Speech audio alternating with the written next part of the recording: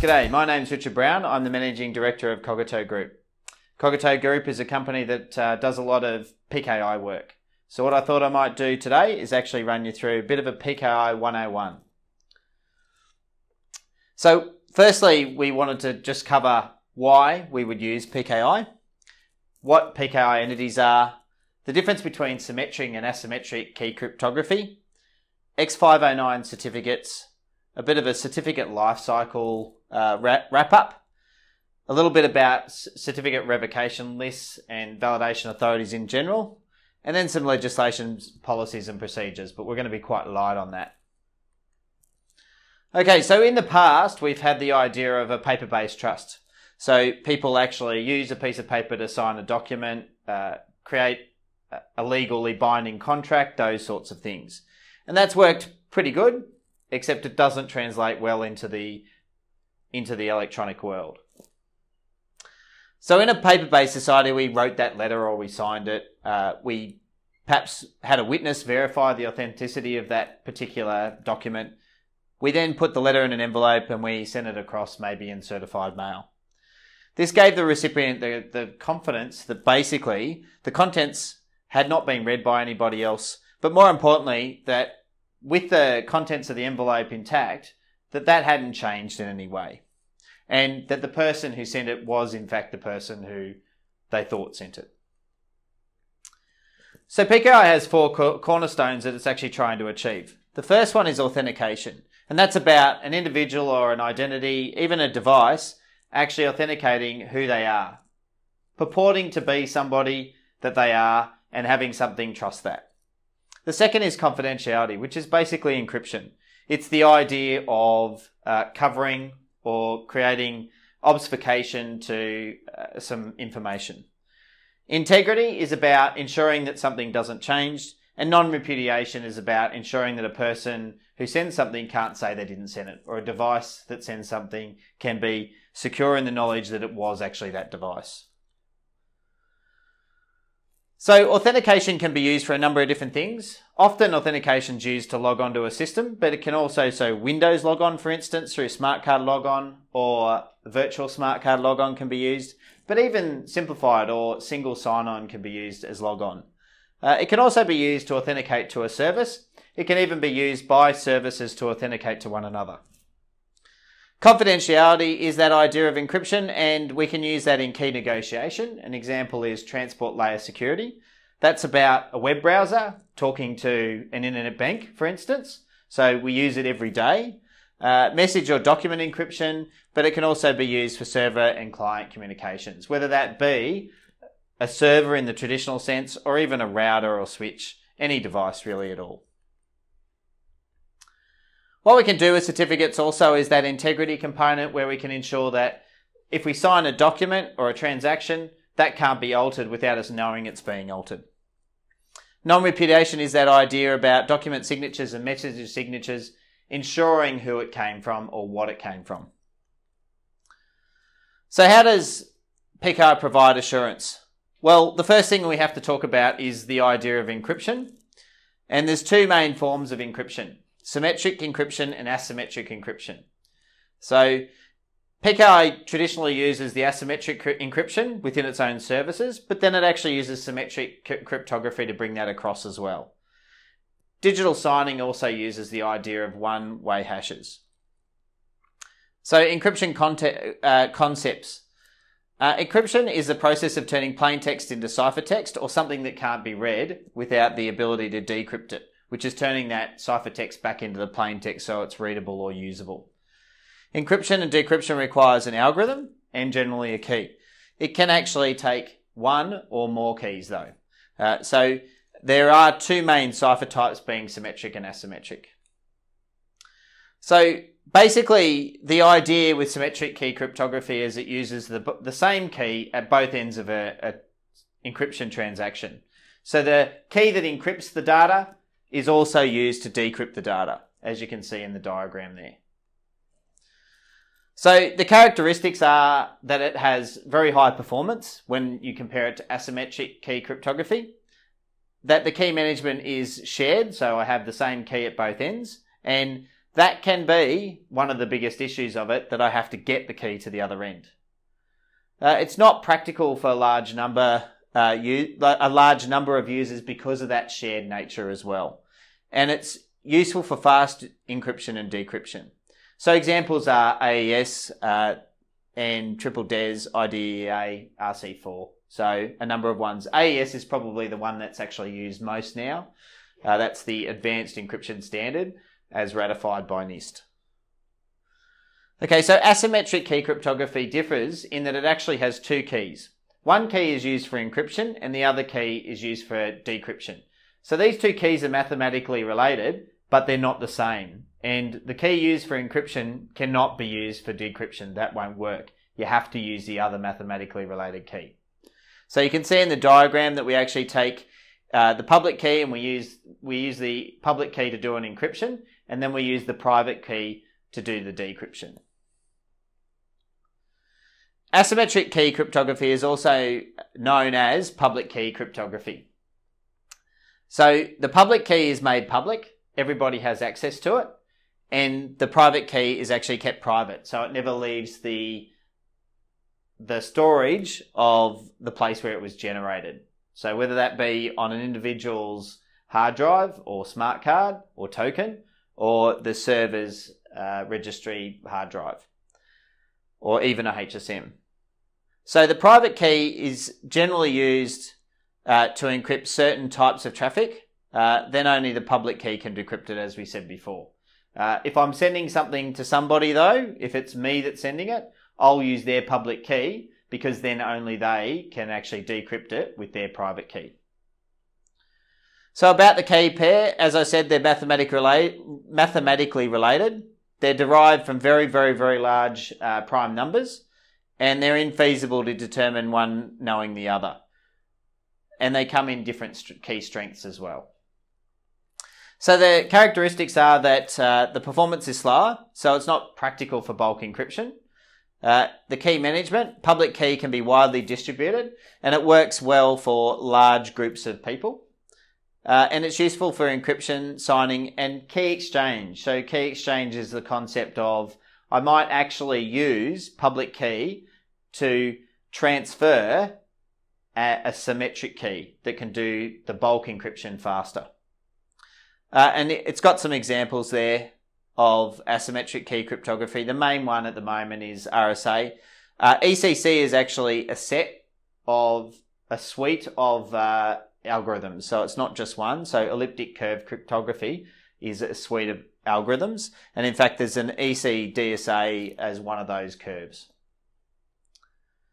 So the best solution, as I said, is to actually use the symmetric algorithm for the bulk encryption and create a new random key every time that you want to do one of those bulk encryptions. So where I join to my internet bank, I'll actually create a new session key each time.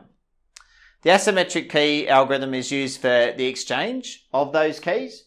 And so again, in that web-based internet banking scenario, what will happen is that my client, my browser, will actually talk to the server, and they will actually do a key exchange using public key infrastructure or asymmetric key cryptography, and give me a symmetric key that will be my session key that I'll actually use to do the encryption of the actual bulk traffic that I send to and fro from the internet banking site. So then we get on to one-way hashes. They're a little bit different.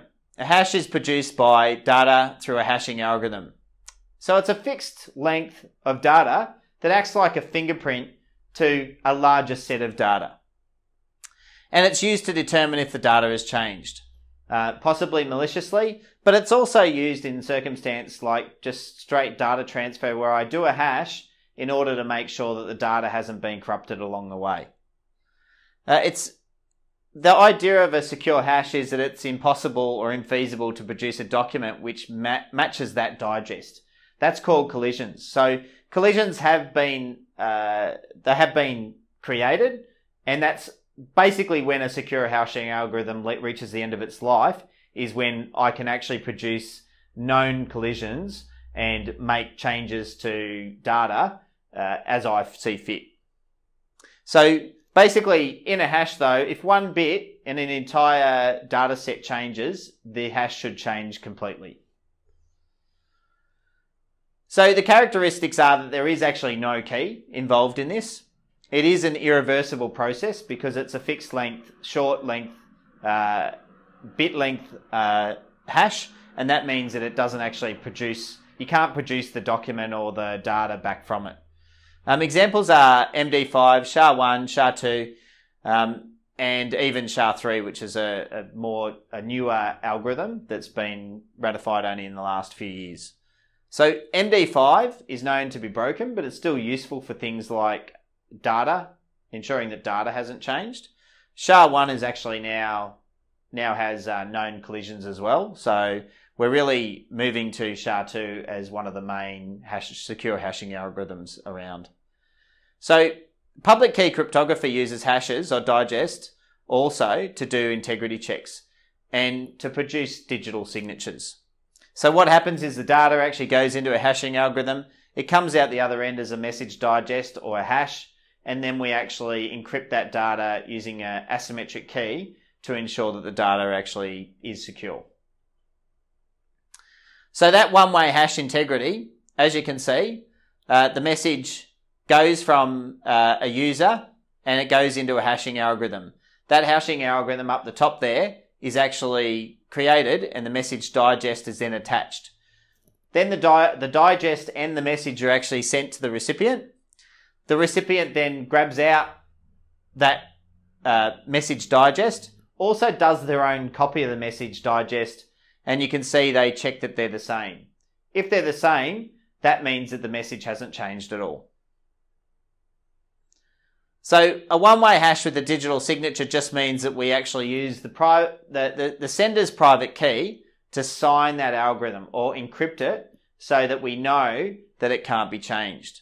And then anybody can actually unencrypt that data if they have access to the public key, but we know the person who encrypted it had to be the person who sent it. So there's 4 simple rules related to this. You sign first, then you encrypt. You compress before you encrypt. You sign using your private key and you encrypt using the recipient's public key. So the algorithms, as we've discussed, some symmetric key algorithms there again, AES, triple DES, ID, EA. The only one that's in most use now is the AES. There is still a lot of triple DES, but that's an older standard, and so it's really deprecated now. There is other versions of DES, the data encryption standard, so we can actually get 2 DES in different flavors, and there is in fact even DES. But it's very rare that you would see DES. Even triple DES is starting to get a bit rare now. Asymmetric key algorithms, as I said, RSA is probably the biggest one out there. Elliptic curve is also out there now in a bit of, there's quite a few sites, but quantum cryptography could actually overtake that. So some of the hashing algorithms, as I said, SHA-1 and MD5 are basically deprecated now, and SHA-1 is not used for PKIs anymore, and MD5 hasn't been for a long time. So SHA-2 really is the staple there, the main one. And there's a lot of pseudo-random number generators as well. And those pseudo-random number generators are designed to be used so that we can create those big keys, those big prime numbers. So how do we secure the storage of that private key? Because that's a critical component. We really need to make sure that's secure. Well, there's a number of ways. The first way is that we actually keep it in a file. And a PKCS11, so the public key cryptography standards number 12, actually goes through a way of actually doing that in a standards-based way. And that way is number 12. So we can also use proprietary ways, and we can use just password-based encryption as well in a zip file, for instance. However, a better way to do that would be to use a smart card or a virtual smart card. Smart cards have a number of protections on them, including PIN protection, but also the fact that they're hardware, they're harder to crack into. They have protections against tampering as well. All the way down the other end, the most secure really is the hardware security modules. And there's a number of companies that actually produce hardware security modules. I've just put down a number of them there. So the Telus, Gemalto SafeNet Luna series, Automatico and Sureware Keeper are 4 that I've got down there as hardware security module suppliers. So how did we solve the 4 security needs? So we've learned some things about symmetric and asymmetric key cryptography, digital signature and hashing, and we've learned about how the 4 mechanisms to really achieving a secure transactions are brought about. So confidentiality is that encryption, symmetric keys, shared secret, and then the use of public key infrastructure to give me that asymmetric keys to actually key and cipher the larger or the other key.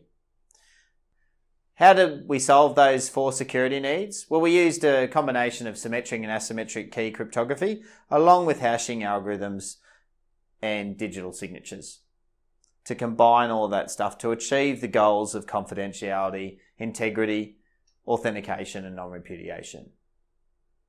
So thanks for listening. I really appreciate it.